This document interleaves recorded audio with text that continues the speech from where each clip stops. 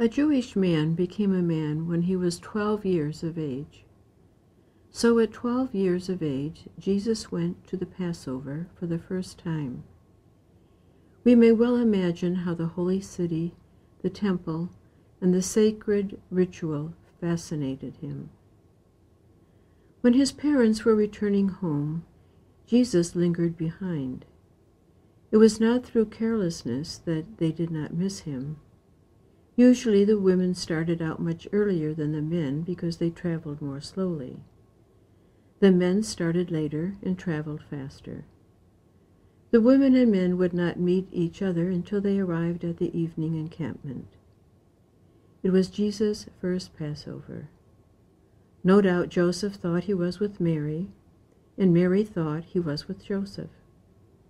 Not until they met again at the evening camp did they miss him. Mary and Joseph returned to Jerusalem to search for him, and found Jesus listening to the discussion of the Sanhedrin, who were discussing in the temple court in the presence of all who would listen. Jesus was listening to the discussions and eagerly searching for knowledge like an avid student. Mary said to him, "Child, why did you do this to us? Your father and I have been looking for you, and we have been very worried."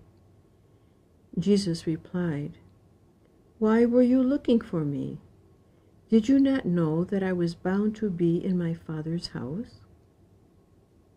See how gently, but very definitely, Jesus takes the name Father from Joseph and gives it to God.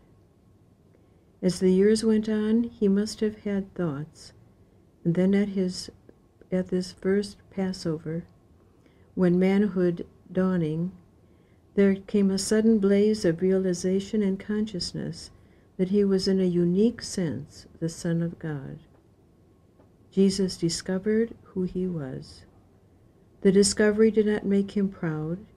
It did not make him look down on his humble parents. He was obedient to them. The fact that he was God's Son made him the perfect son of his human parents.